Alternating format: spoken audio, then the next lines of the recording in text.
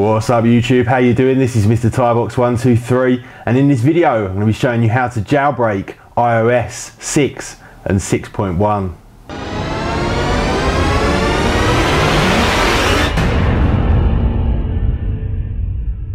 So finally, the amazing guys over at evasion.com have released the jailbreak for iOS 6 and 6.1. I believe it supports pretty much most of the devices that can run that firmware, so pretty much anything out there you're going to be able to install this jailbreak on, and I'm extremely excited to get my jailbreak back. Most of you guys know I love rooting and jailbreaking my phones, and obviously the jailbreak has been missing now for absolutely ages, so it's going to be so nice to have it back. So I just thought I'd do a quick run through with you guys on how to install the jailbreak on your iOS device.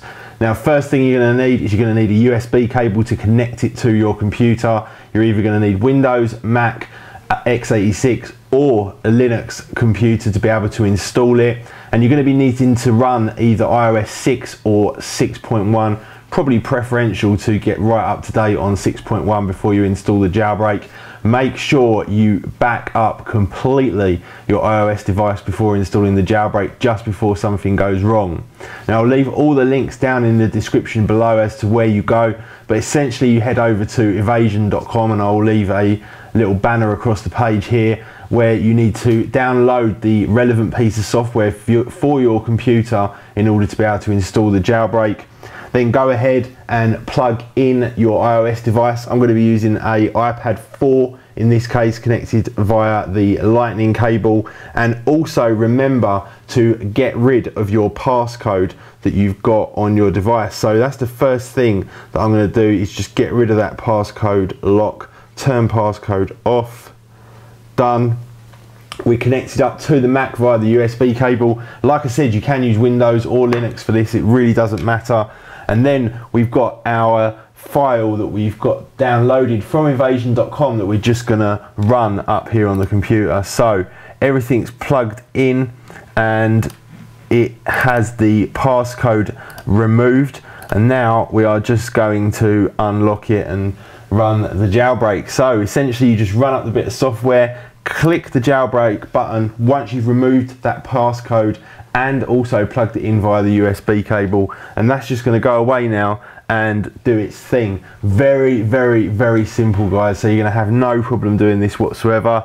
Like I said, you can probably tell I'm so excited to get my jailbreak back. I can finally start using some of those third-party kind of not specifically allowed applications from the Cydia store. Really looking forward to getting that back on, all the tweaks and kind of upgrades and little things that you can do. I absolutely can't wait. So this jailbreak now is going to go away and do its thing.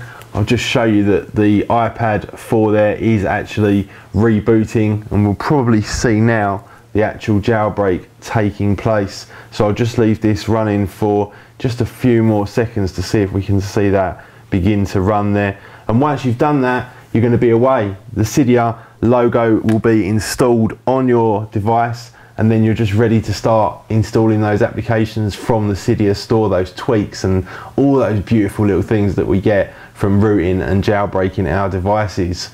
So anyway guys, I thought I'd just bring you that quick video. If any of you guys want to see anything about jailbreaking, or you know, any of the stuff that I use in terms of the jailbreak, leave it down in the comments below and we'll maybe come back with a video at a later stage.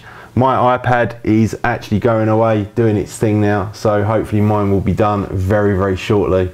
Anyway guys, thank you very, very much for watching. Please do hit that like button for me, and I will see you all in the next video. See ya.